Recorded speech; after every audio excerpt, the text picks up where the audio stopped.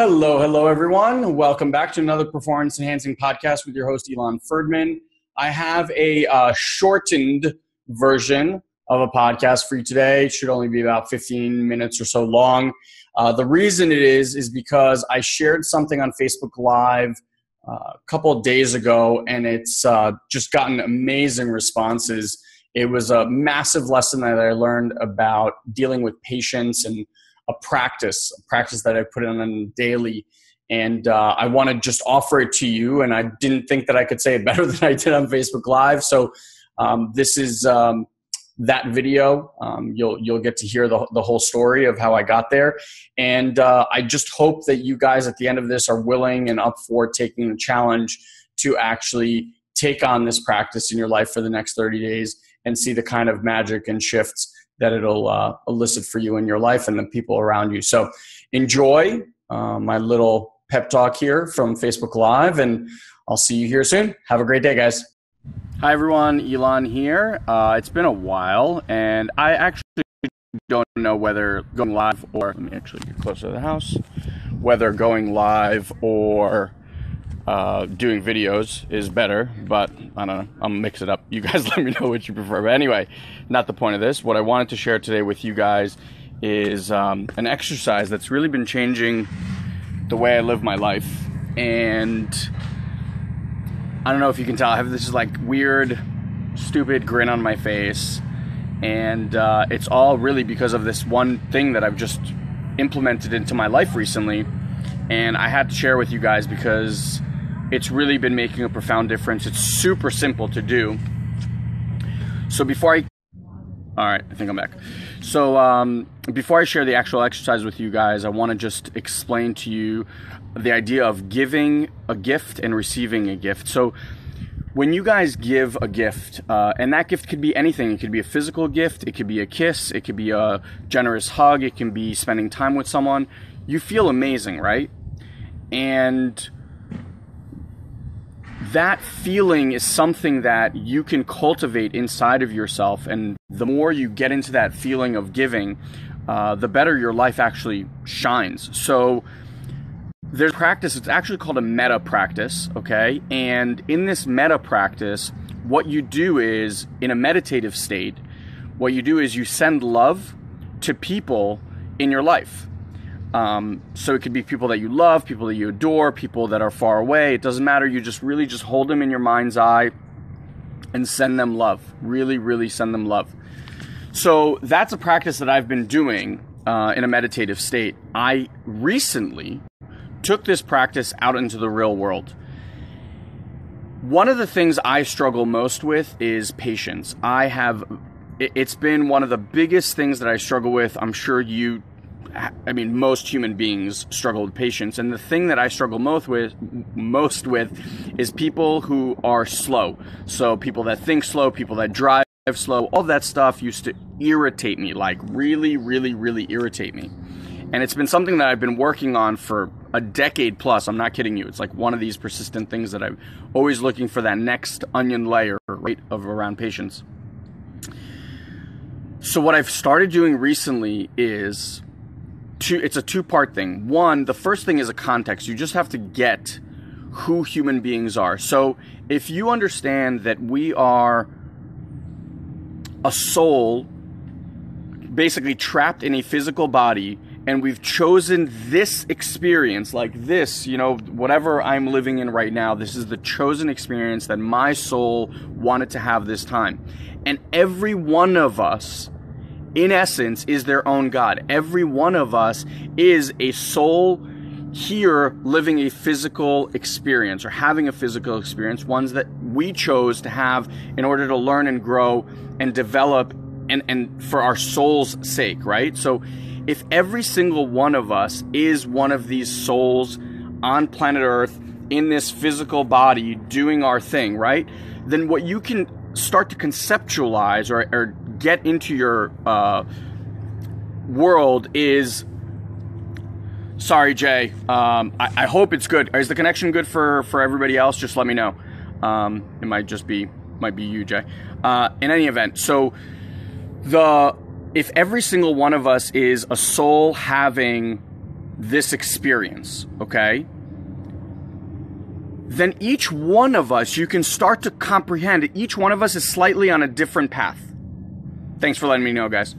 Each one of us is slightly on a different path, right? And so if someone's moving slow, or if someone's doing things not the way necessarily that my ego judges them to be right or sound or whatever, and you can take this from the most benign thing to the most insane things like the shootings that we've had and all this kind of stuff, each one of us is here to live out their path. And who the fuck am I, little old me, soul here, who am I to judge what that person's path is, right? So now, that's the context, okay? Understanding that every one of us is a God walking amongst us, trying to experience their own thing for their betterment, okay? If you get that, so this is the practice that I've been doing. Imagine that you see someone walking on the street, or today I was driving, and I was driving in the car, and I was stopped at a red light, and I just watch as these cars drive by me. And every single person that drives by me, this is the act that basically I do. I almost feel like I'm reaching out this super, super long hand and touching their heart. And in that moment, I'm just sending them love and wishing that their journey sees them find what they came here to find. And you just do this ongoingly, person after person, bike riders, people walking in the streets, people that I drop off my kids at camp this morning, and I'm just literally like imagine that, just reaching out, touching someone's heart and sending them love.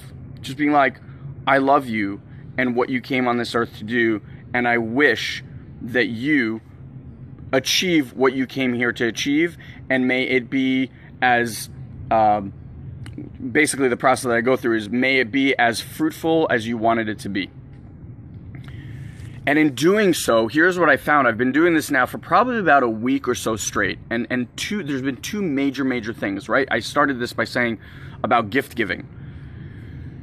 The process of constantly doing this, of giving, and like sharing this love with other people has been profound in the sense of like, you are filled by that which you give. So I get to be filled with love by the virtue of me giving that love. And Linda, you nailed it. It really is a Buddhist practice. And it's something that I've read about and thought about, and I was like, oh, that's really clever. But I've actually, for the first time, implemented it in my life on a very, very regular basis. So that's been one amazing thing. The other amazing thing is that it makes you super present and aware of all things that are happening in your moment at that time.